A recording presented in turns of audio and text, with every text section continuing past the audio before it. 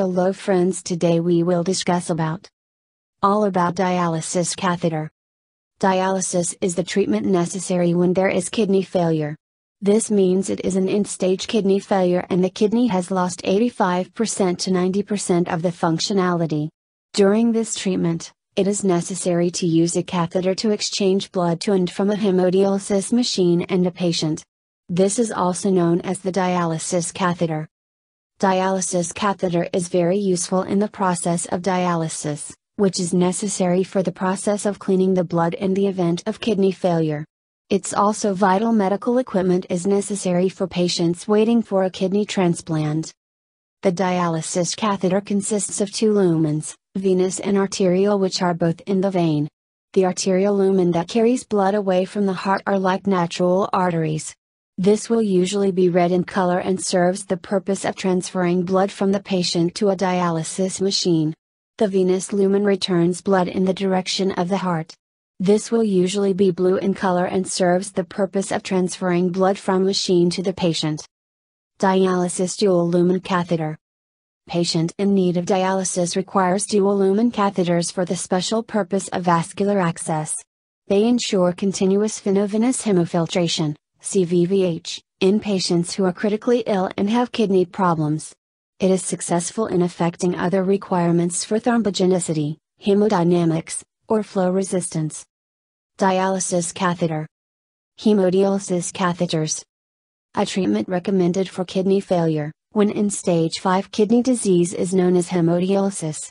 Patients with stage 5 kidney disease mean their kidney has lost the ability to clean the blood and remove additional fluids from the body. At this time it becomes necessary to perform this process externally by reaching the blood. The method of reaching the blood is referred to as hemodialysis access. The access method for hemodialysis can be one of the following. An apparatus graft made by using a soft tube to join an artery and a vein in your arm. An apparatus fistula made by joining an artery and vein in your arm. An apparatus catheter. This is a soft tube that is placed in a large vein. Such a vein will usually be found in the neck. Thus, the catheter useful for the process of hemodialysis is called the hemodialysis catheter. It is necessary to place this catheter under the skin and hence it is often referred to as a tunneled catheter. The hemodialysis tunneled catheters can be of one of the two types, cuffed or not cuffed. The non-cuffed tunneled catheter is usually only put into use during an emergency and implemented for a short period of time. It is recommended to use up to a period of 3 weeks only. On the other hand, the tunneled cuffed catheters can be used for more than 3 weeks. The typical conditions when it may be necessary to make use of it is when an apparatus fistula or graft is in place but is not yet ready for use. It is also useful when there is no option for permanent access and the patient's blood vessels are not strong enough for a fistula or graft. If one is not careful with a catheter, the access may clot or become infected.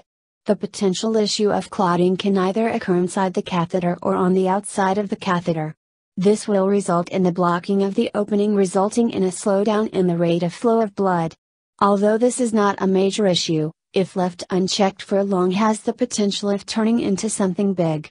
A slow blood rate can cause an infection, thus it is necessary to be alert when using and be aware of all the signs and symptoms of a catheter infection to prevent the infection from escalating. For more about dialysis catheter, visit at www.surgicalhouses.com. Thanks for watching our video. Don't forget to share and subscribe to our channel. Press the bell icon to get the latest updates of our videos.